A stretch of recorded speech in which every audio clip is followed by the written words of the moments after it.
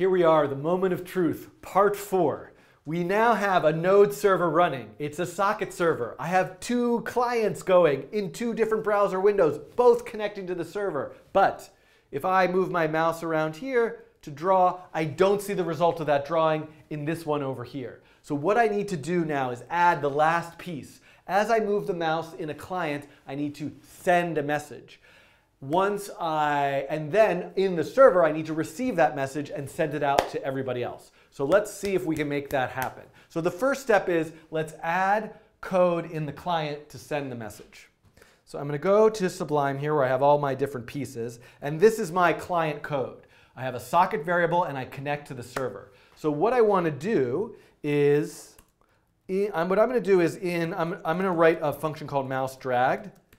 The mouse dragged function, you'll see,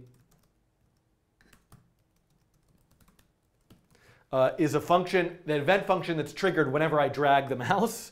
And so if I add that in and put the console, whoops, wrong console, put the console in and I hit refresh, you can see, oh, whenever I drag the mouse, and you can see that I'm printing out those mouse coordinates. So that's where I want to send. I just realized there's sort of a flaw in my program, which is that I also want to draw in mouse dragged as well. So now, right, if I move the mouse, nothing happens. But if I drag, I move the mouse, and I see the coordinates spitting out in the console. So now what I want to do is I need to create a message that I'm going to send. And the way you create a message is 2 things. You need a name for the message, which is a string of text. And you need the data for that message, which is just a JavaScript object. So the data for that message is, I'm going to say x is mouse x and y is mouse y. So this is the content of my message. I want to send the mouse x and mouse y value. And then I also need a name. So I think I say socket.emit mouse.data. And so I'll change this to saying sending. So now in the code, you see this is really the sort of crucial part right here, which is that when I want to send a message, I create a JavaScript object with the data in it. I then say socket.emit. I name the message. The name is important because you're just making a protocol. Like what if you have a whole lot of different messages and you do different things based on what the name of the message is? That's a way to, in this case, I don't really have to worry about that, but that's kind of important. And then I attach the data to it. So now I've sent the message. Now let's first even just run the sketch to make sure there aren't any weird errors. Sending, you can see that it's sending that stuff. Seems to be working. I don't get any errors. And the server, I don't see anything happening in the server because I haven't written the code to receive the message. So now I need to go to the server to write that code. Server code right here. This is the function that is triggered when there's a new socket connection.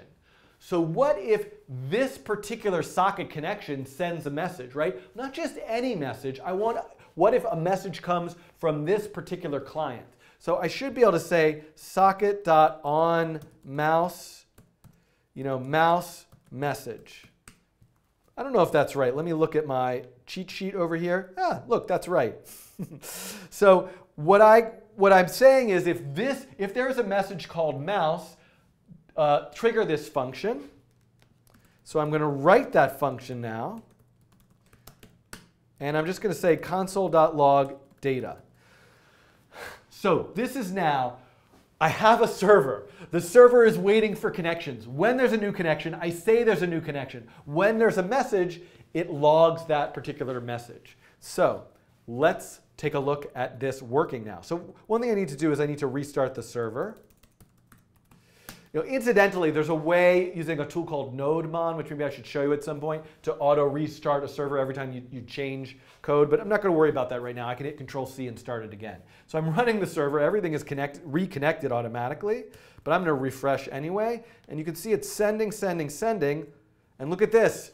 Receiving. Come on, you can do it. I'm going to move this over here. I'm going to move the mouse around here. You can see, look, I'm sending and I'm receiving. Boy, this is getting good.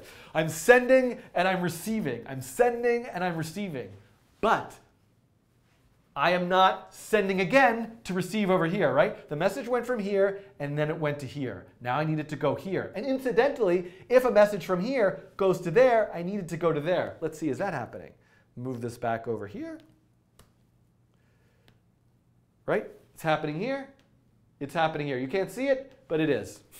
So the messages are coming into the server, but they're not going back out. So what do I need to do to have them go back out? So I'm going to go to my code, and I don't have this memorized so well, so I'm going to go to the example I made earlier, and I'm going to grab this bit of code. Whoops. Sorry, everybody. I'm in the wrong place a million times over, and I'm going to add this back in. Right? I could have remembered that. So what do I want to do? When a message comes in, when a mouse message comes in, I want to call the broadcast.emit function to send a message back out. What do I want to send back out? That exact same message. And what do I want to call it? Mouse. So you can see that there's a lot of possibilities here. A message that comes in could be parsed, altered, changed, renamed, sent back out. But I'm not doing that. In this sort of simple example, I'm just taking the literal message in, the name and the data, and I'm sending the exact same back out, name and the data. Now, incidentally, we have this question here. I'm going to go back to all this. Let's say the message comes from this client into the server. Do I want that message then to go back out to back out to both of them? Or do I want, so message comes in, goes back out to both of them. Or do I want message to come in and only go to this one? Or if there was another one, to go to the other two. In this case, I don't want the message to come back to myself, but in other cases you might. But I want to show you, and I'm going to keep this in the code, example that I upload, that this is another way of writing this code. I'm going to put it right here.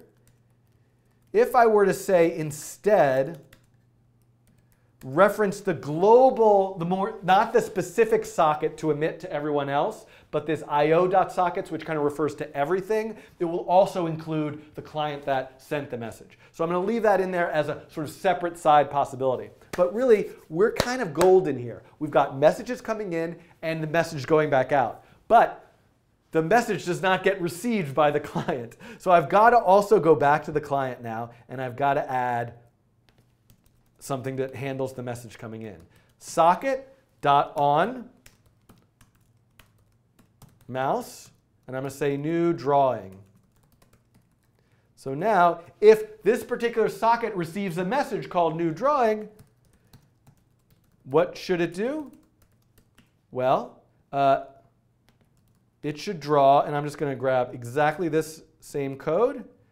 It should draw something, but at data.x, data.y, and let's make it a different color, just so we can see it's different. So this is now saying, in addition, this particular sketch should set up an event handler for when a message comes in. Right? It's kind of confusing. The same sketch both has functions for sending out and receiving, because it's not like there's two different sketches running. There's two different instances of the same sketch. So if this one sends, this one receives, but they both have, but if this one sends, this one receives, they both have the sending and receiving code in them. Now I might have missed something. I'm going to feel ambitious though and just run it, because I don't have this stuff memorized. So these, let's go to the browser here. I'm going to refresh and see. Oh no, I didn't miss anything. So you can see it works. Beautiful. Oh, that's so nice. So you know, there's so much possibilities here. And incidentally, we are being really, there is absolutely no reason why I shouldn't add a third one just to demonstrate what's really going on here. So now if I hit refresh here, right, you can see, and let me refresh all of these. Okay, here we go. I'm going to draw a heart, because I love you all for watching this video. 2 hearts for the 2 people left who are still watching this video. And then I'm going to fill in the heart here, because that will make it pink on the other 2. Look at this. This is way too much fun. I'm going to mess around with this later after I turn this video off. But you can see the idea here is we have all the pieces. We have a node. You can now remember, we have a node server that's hosting a P5 sketch. The node server is running Express and opening socket connections. Whenever a client runs. It connects via a socket to the server. If it sends messages to the server receives that message and sends it back out to all the other clients, not including the original one. Let me show you again where all the pieces of the code are. So here, this is, let me look at the directory of files, right? This is everything you need. The server.js has the code for running the server and receiving socket messages and sending them back out to the clients. Inside public is my p5.js sketch. In sketch.js, I have the client code, which sends messages to the server and then also receives messages from the server. So if I go to that server, we can see all I'm doing is I have new connection. I have a function that handles new connections and a function that receives messages and sends them back out immediately. And if I go to the client, I have a variable that connects to the server. It handles new messages and also has a function when the mouse is dragged for sending messages. So sending, receiving, server, client, node, express, socket, p5.js. All of those things make this particular example. I will have all of the code on GitHub. I hope that you make something with this, do something different. I'm sure I missed some stuff, so leave things in the comments. I will add some addendum videos to pick up items I missed, or maybe how to deploy this somewhere, or other kinds of messages that you could send. And let me know, and have a good day with your sockets and hearts and things like that.